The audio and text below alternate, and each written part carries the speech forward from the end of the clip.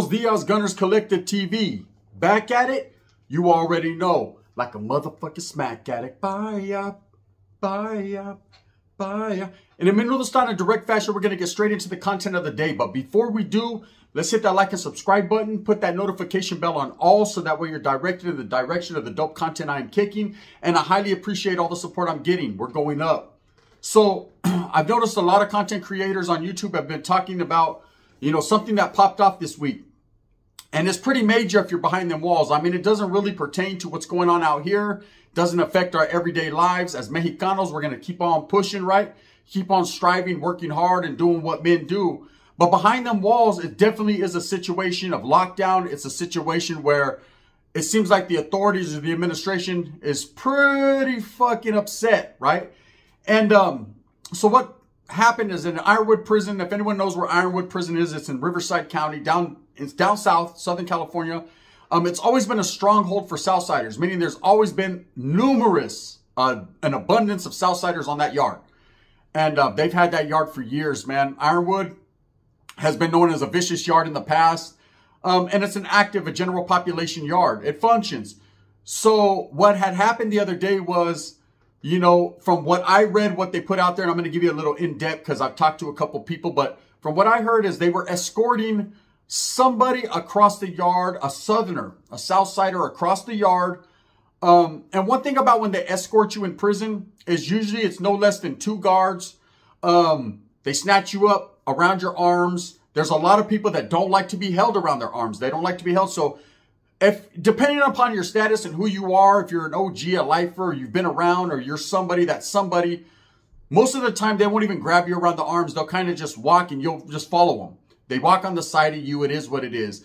When they're escorting someone to administrative segregation or across the yard, they usually try to do it while yard is inside, after yard recall. But if something pops off and they need to snatch someone up, there has been incidences where depending upon who it is, they'll lay the yard down for the escort. Or sometimes they'll just escort whoever they're escorting across the yard. Usually nobody trips.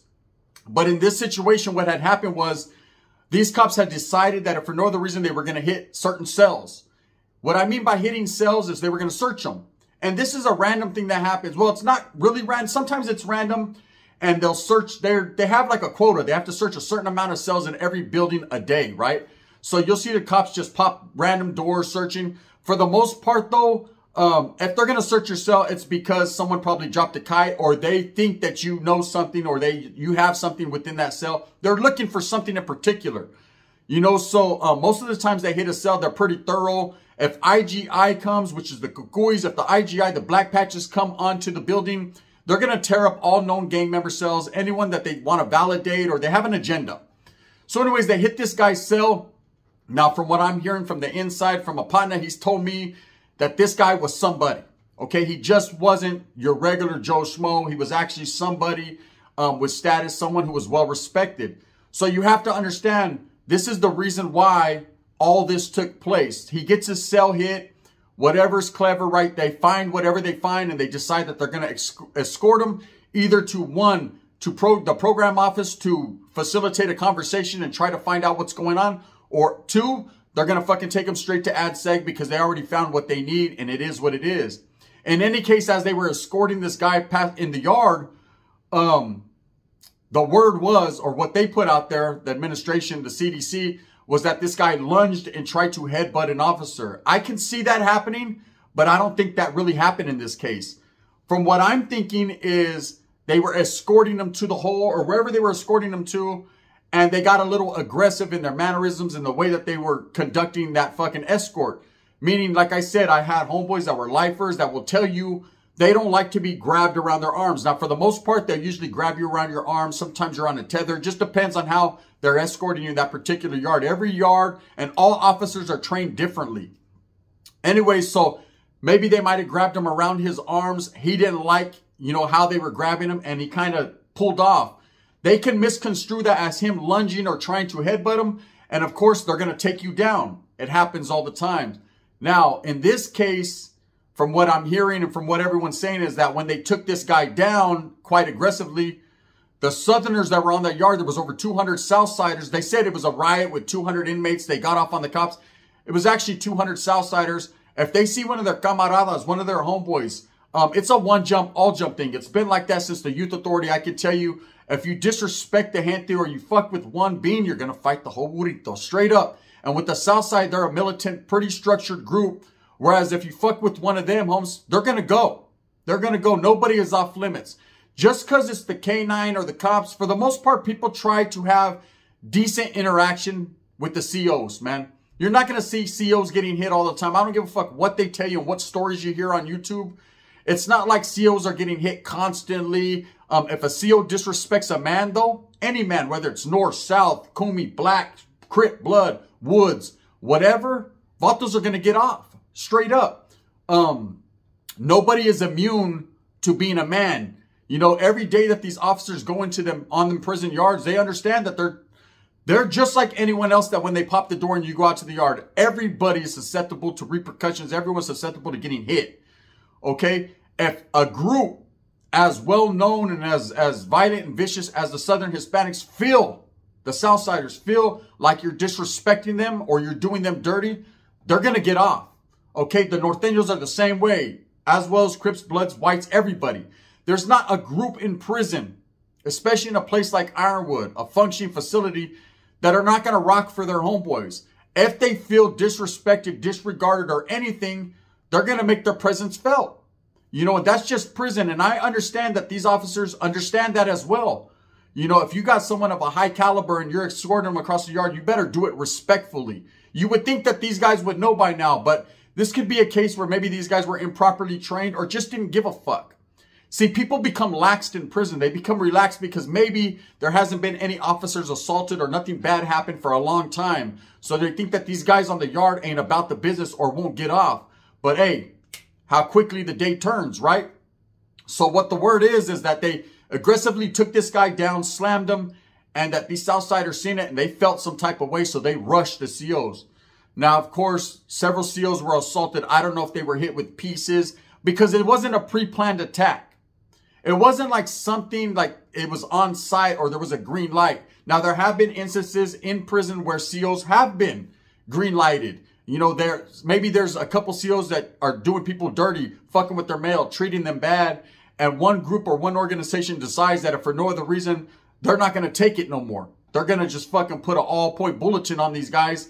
But most of the time, it's usually pinpointed or in the direction of the guys who are actually aggravating the gente. The ones that are actually doing it. One thing I've learned about convicts is everything they do it smooth and with a purpose. Okay? They're not going to cause a wreck because guess what happens? That's how I know this was not a pre-planned or an arranged thing. It was just a spur-of-the-moment thing. Because this is definitely conflicted with their program. It is fucked up. Whatever is going on in that yard, it's definitely affected it. I was hearing there was a statewide lockdown. I could dispel that. There was no statewide lockdown. Several different places in the surrounding areas were on lockdown.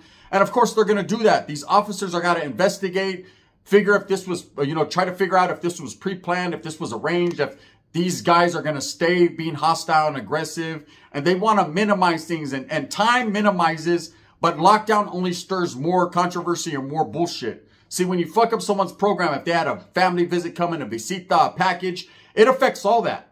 And it affects everybody. You know, for them doing a statewide lockdown, I couldn't see that happening over this incident. I mean, this is the first time in a very long time that this many officers in one facility were assaulted. You know, according to what I've heard and what I've read, it was 8 or 9 officers assaulted and 1 inmate. The inmate that was assaulted, of course, was the guy that they were transporting or, escorting. So, do I believe that this is going to continue on and hit every institution? I don't think so. I think this is an isolated incident that can be figured out amongst whoever's there. You know, I believe that it's just a typical thing of disrespect. And I told you guys several times in several spills, disrespect in prison is one of the main things that can get you whacked or clipped, right? You know, you treat everybody with respect, whether it's the K9, which is the officers, another word for the officers, counselors, free staff, administration, your fellow convicts. Everyone is to be treated with respect until it comes to a point where they're not. Okay? Because just as easily as you can give it, you can take it. That's just what it is. I think that, the Southsiders, they're a very known group. They don't fuck around. They usually have the numbers. They're usually, for the most part, doing their own thing, running their own program, tripping within their own people. They're not really tripping off anyone else. But if it comes to guerra, if it comes to war, they're quick to jump up and handle their business, just like any other group. There's no difference. And the cops are not off limits. I think we've heard that before in a spill. There's never a time where the K9 is not to be touched. There's never a time to touch a K9, though, unless it's a disrespecting. You know, it's not like Vatos wake up in the morning and they pre-plan hitting cops just because they're cops. Everybody knows their position in prison. There's going to be officers and there's going to be convicts, man. And you have to work hand in hand and together to facilitate a program there. They have the keys and you have a different type of key. And you have to understand that at the end of the day, albeit the convicts might run that prison, ultimately the gun shuts everything down. Now, I can understand where the COs are feeling some way. I seen Hector, who is the CO, who has a channel, man. Respects to that vato. I watch a lot of his spills. He has a lot of good clecha. I mean, he's been on the other side. He's been that guy behind the badge. He knows a lot of it about a little bit and a little bit about a lot of it. See, he has been, you know, I would love to pick his brain and sit down and have a conversation with him because he has been that one that sees what goes on behind the scenes, whether it's reckless moves by inmates and convicts or reckless moves by staff, because best believe nobody's innocent. There's a lot of corruption in the CDC. There's a lot of shit that goes on behind closed doors that he, you know, according to his channel, what I've seen, didn't agree with everything, man. And that's why he kind of took a step away from that, actually having that job, is because I believe he's a firm believer in equality for all guys, social status of equality. And there are a lot of fucking COs that will treat people like shit, you know, treat them some type of way just because they're incarcerated, you know. But you have to watch what you do in prison. There are those that need respect, man, because they don't fuck around. So anyways, I seen where he did a video where he was a little upset. It seemed like he was slightly upset, you know, and I could feel that. Him being a CO at one point in time, like, man, why would these guys make these moves? But there's nothing new. This ain't nothing new.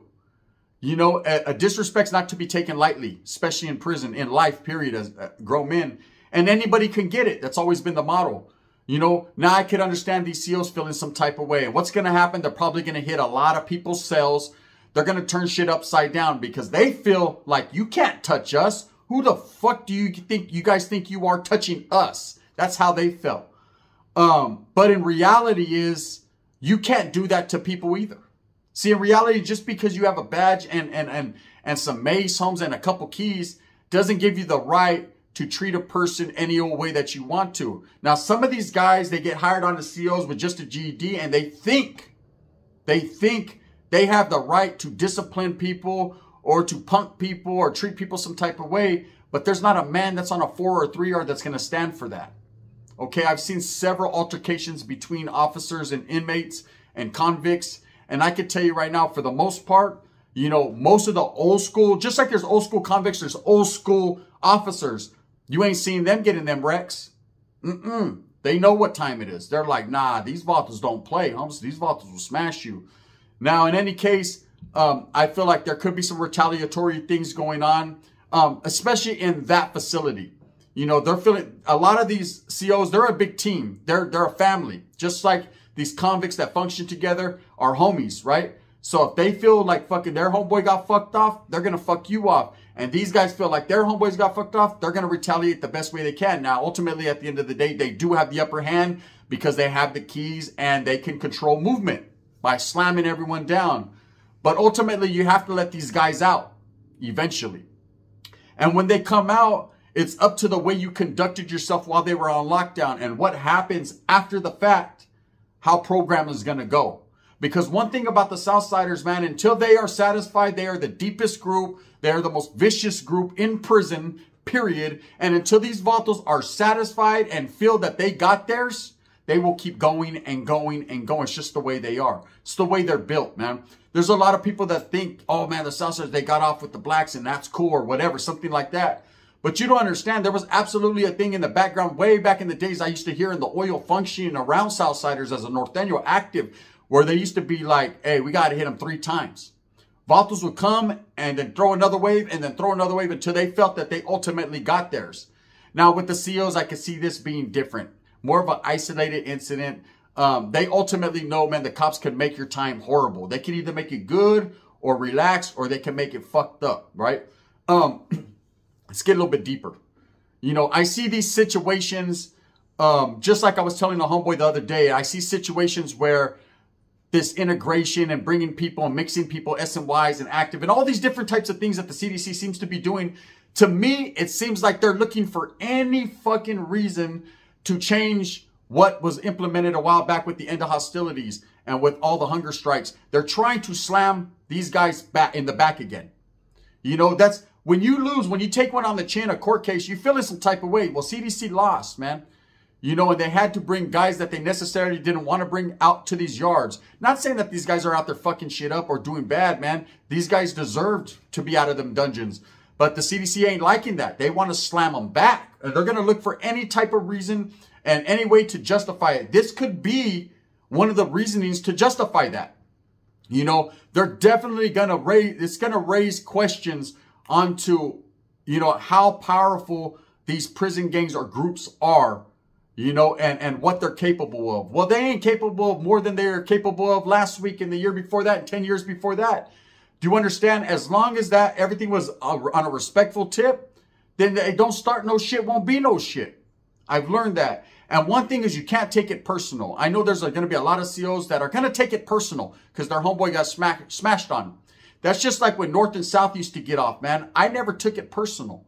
Business is business. I understand the game. There was a lot of Southsiders that were my vecinos, next door neighbors. We used to shoot each other bars of soap, sopas, chop it up all day, man. Pass CDs back and forth to each other. Buenos dias, respect. Yeah, it would trip you guys out. All you net bangers that bang back and forth, it'll really fucking trip you out, right? We had a lot of respect, a lot of shit, almost to the point of canalismo right there. Raza, showing raza love. But if them doors cracked, then we already knew what time it was. That's the difference between a real gang member, a gangster, homes, and knowing the program and getting down with it, rather than being a cell warrior, a net banger, and a bullshitter, right? There's a difference there. You know, these guys that fucking go on the internet and scream and yell and disrespect, you know, you ain't never been nowhere, Holmes. There's not a one person that's been to a 4-yard that does that, bro. They were laced differently. Anyways, so with this situation that happened in Ironwood, do I think it's going to escalate to other prisons? I don't. I really can't see that. Do I see them, they lock down several facilities? Absolutely, man, because they're scared. They're being cautious. They're wondering, but once they figure out exactly what it is, and me, I'm on the outside looking in, and I figured it out quick. And I talked to a couple people that agreed with me. This was an isolated incident where, you know, Vatos felt disrespected. They got off. You know, you can't. That's why most of these movements that they do, they'll shut the yard down, or they'll wait till everyone's on yard recall before they do these movements. I didn't understand why they decided to walk that man across the yard with all his camaradas and his homeboys out there, and then, you know, do what they did, which was slam them down on the yard. That's definitely going to fucking pop some shit off. And it did. You know, so none of these guys got stabbed. None of these guys are, it was a life or death situation. But it's definitely a situation that the CDC is going to look at and try to utilize, man, to slam people in the back. And it's definitely a situation where the Southerners, because it involved the Southsiders, not the whites, blacks, Northerners, none of them, the beat goes on. You know, they did what they're trained to do. They did what they do, man. I'm not surprised when Southsiders get off, or Norteños get off, or blacks or whites in prison. It happens all the time, man. What leads up to it is more the story rather than them handling the business. Shit could pop off at any time. It's just the way it is. Anyways, with that being said, man, there's my little take on the Ironwood incident. Like I said, do I think it's going to get bigger and crazier? No. Fuck no, man. You know, Vatos just did their thing. They felt their, hey, you fucking slam my homeboy in front of me and see what happens. You're going to jump for your homie, right? Only this time there was 200 homies on the yard to do that. Ooh-wee. You know, it gets tricky. You know, and for the SEALs that are not trained properly and don't know the procedures, you know, hey, look it. Everybody's the same, but not everybody's the same. Okay? There's guys on these upper level yards, man, with status, bro, that you, albeit you're a cop and you think that you fucking don't have, you don't, man, I don't care. He's a gang member. Shit, homie. You better recognize who you're fucking with and know who you're dealing with while you're dealing with them, because it gets tricky. And that's all I got to say about that. With that being said, I hope that you move smooth with a purpose, get everything that you want coming. And remember, at the end of the day, it's all about the strive, the struggle, the struggle, the strive. And it is what it is, man. Thumbs up or thumbs down. Heavy's going to be the head that wears the crown. I'm going to continue to strive and struggle for what I truly believe in, and that's the betterment of all people. Can't we all just get along? We can. If you don't touch me when you're escorting me, bang, bang. It'd be like that.